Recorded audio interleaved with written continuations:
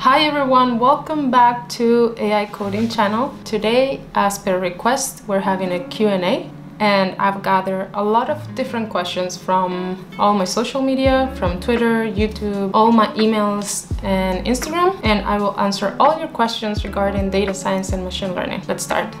In which programming language do you work? This is actually a question that I'm constantly getting from everyone. Might be a bit confusing that I'm constantly posting videos and post about different programming languages that I use for machine learning. I mainly work with Python, but it is true that I sometimes like to make certain things in other programming languages like C++ or C#, and that's why I also share those things with you. I like to prototype things for developers who are going to consume some of my models, so I do that sometimes in those two, C++ or C#, and I also find it fascinating to do machine learning with other programming languages, so that's the reason why I do it with C++. It's a beautiful language. Which bachelors did you do to become a machine learning engineer slash data scientist? I have a video on this topic. If you haven't watched it yet, I'm posting the link here below. I actually studied something called acoustics and image processing, which helped me a lot become actually a computer vision engineer. To become machine learning engineer and data scientist itself, I did not do a bachelor's in computer science or machine learning itself. What do you actually do at work?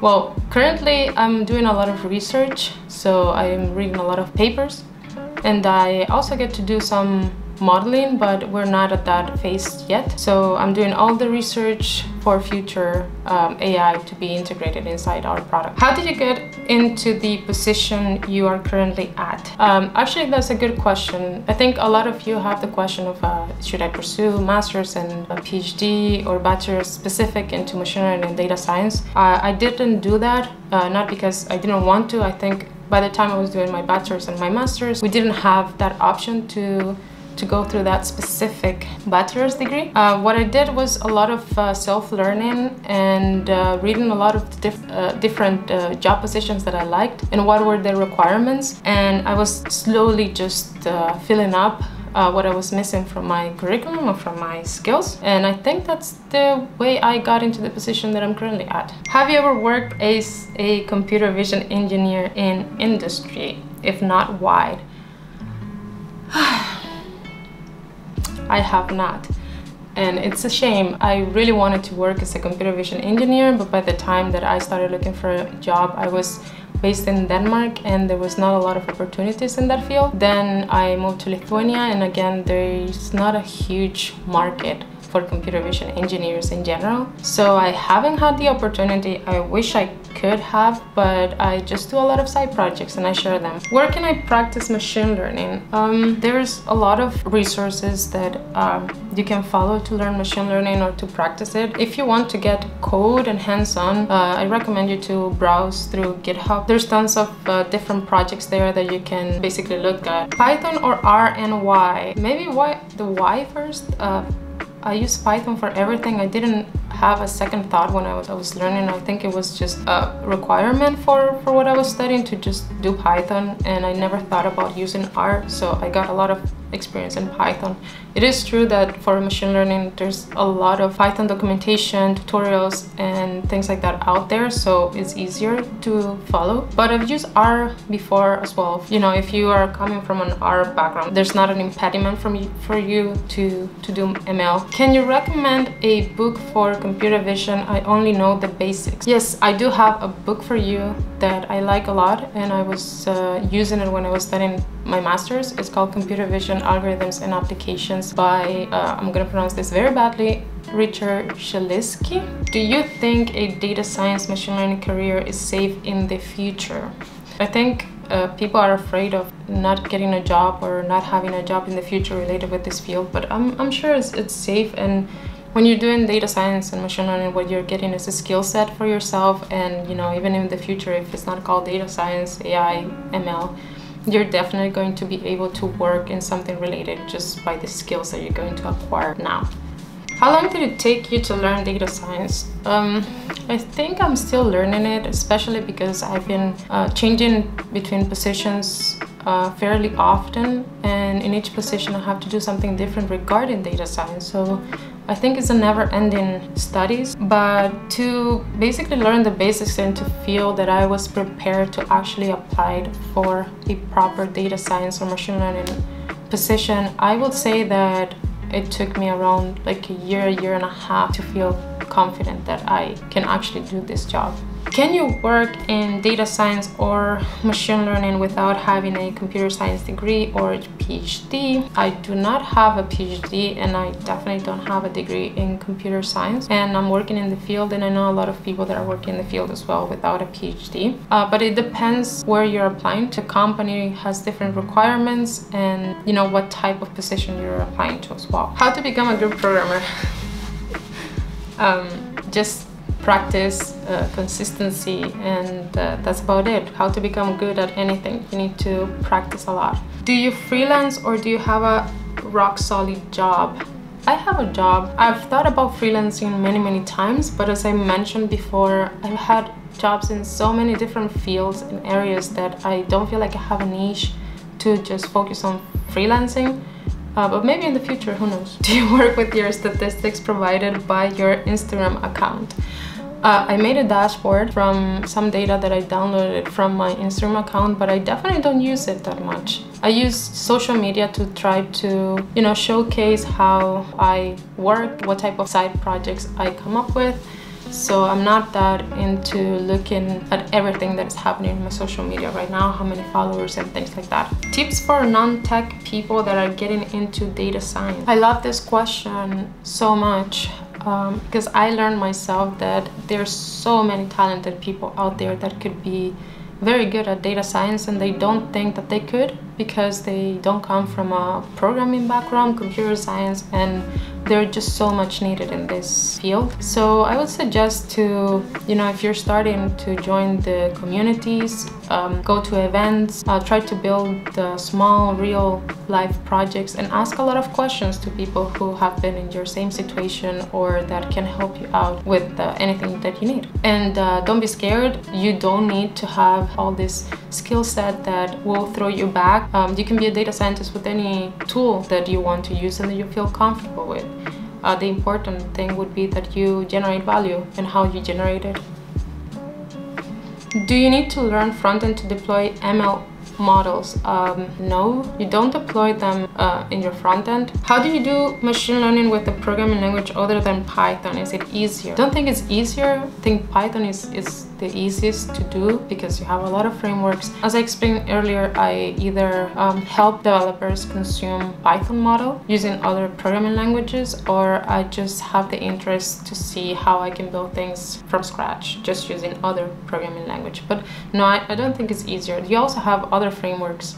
There's like ML.NET machine learning in C#, for example, and that's not very difficult to use. How many hours per day do you spend coding? I wish I would spend more because right now, as I mentioned, I'm working a lot into reading and research. I don't get the time to code that much, but yeah, I used to code a lot of hours, maybe 12 hours straight. Right now, I would say that maybe I'll spend 4 hours coding, something like that. How do you get a job without having a portfolio? Actually, I don't have a portfolio. I'm building it right now in terms of public portfolio, like a website. I also got a job, my first job, without my portfolio itself. The only thing that I had was a master's thesis and the code for that. I think that maybe a few years ago was easier to get a job without a portfolio. I've seen this question popping up so many times that if you probably don't have a bachelor's or a master's related with this field, you might need to demonstrate your skill set. If you don't have a portfolio, just try to build one or try to demonstrate somehow, like by certifying yourself that you actually can do that job. Do you think some companies confuse data science with machine learning profile? Oh, definitely, all the time. I do believe so. It's really important for you to ask the recruiter or the hiring manager what is that you're exactly going to be doing, because some companies differentiate that data science. Sometimes they don't. Sometimes you don't do machine learning at all. Sometimes it's just an analytics job. So I do think that there's still there's still not a consensus out there. Is machine learning a solo job in a company, or do you need a team? I'm those type of people that think that you need a team. You need a team of developers, analysts, even UX designers. Very, very, very big team you need. But yeah, I think that small companies, they do like to have just one person doing everything, but I think the team is better. You definitely get more ideas from different backgrounds, from different people that are interested in that same field. Any good course that you did during bachelor's or master's degree? I loved this course from Stanford University about CNN for visual recognition. It helped me understand computer vision very well and deep learning models as well. What excites you the most? This is a bit with how I get motivated, and one of the reasons why I love doing personal projects. I love to see how people use my tools or my product. I love to see my models in production and how useful they are and how people use them and how people get ideas of how to use them. That's pretty cool. If taking a self-learning path, what kind of math should one expect? I think that you need the basics of what someone would study in maybe their first years of bachelor's, or if you're lucky enough, you did it in your high school. So basics of linear algebra, calculus, and statistics. Which was the first programming language you learned? During my first years of bachelor's, yeah, it was C. How can I build a portfolio for data science or machine learning? I would say that the best way to do that is if you're really interested in solving a problem and you have a niche, just an example, just classifying your plants at home, then you should just build those type of things. You should build things that are not out there, that they are unique. So just don't try to do what other people are doing. Just be creative and demonstrate that you can use the most popular frameworks to build small projects for yourself. Is it possible to switch back between computer vision and machine learning? Yeah, definitely, and you can do that with data science as well. I don't think there's any sort of limitation. You use deep learning with computer vision, and you can definitely go and work with classical machine learning models as well. I don't think there's a problem with that. Do you prefer startups, small agencies, or tech giants? Good question. I don't know what I prefer. I've done a bit of everything, and it's a bit related with whether you have a big team or not. I would recommend to first start with big companies maybe, because you have a team, you have people to learn from, unless you are very confident on working by your own and learning everything by yourself. At what age did you start learning to code? So my first years of bachelor, so I was about 18 years old. Suggest courses trending in industry. I think in industry itself, most of the courses that I get recommended are from cloud providers. So how to do machine learning or get certified using Google Cloud Platform, Azure. I also know that a lot of people use Coursera. Do you consider yourself a data scientist? I think I asked this question to myself a couple of days ago because I was panicking and also feeling like, am I a data scientist? Am I a machine learning engineer? What am I? I concluded that I am like a data scientist core. So I do data science, but I like to focus more in the software engineering part, so more building the models, serving it, integrating them, than the product analytics itself. The product analytics will be the part of how people are actually engaging with your product, and more of that type of data than the actual model training and producing the ML product itself. Another related question, why did you move from data science to machine learning? From machine learning to data science? I did not. I think the titles changed, but essentially, as I just mentioned, I'm still considering that maybe I'm data science core, focusing on machine learning more than analytics. Have you ever felt that you don't know what you're doing? Oh, such a good question. All the time, especially when I'm getting into a new project, there's a lot of research behind the change of domain knowledge and getting into a new domain every time you get into a different project. Actually, it sounds changing from company to company kind of makes you feel like you're a freelancer, a consultant. That was a question before, and I'm constantly feeling like that, and there's no problem with that. You will always find the way to solve the problems. That's basically what you're there for. You're there to do problem solving. And last question, what is the most beautiful thing you've learned throughout your career. That data science is actually an art. It's such a creative field. And that was the last question. Thank you very much for watching. If you like this video and you would like to see more videos like this, please like and subscribe. Leave a comment if you have more questions and if you would like to see more Q&As. Thank you and see you in the next video.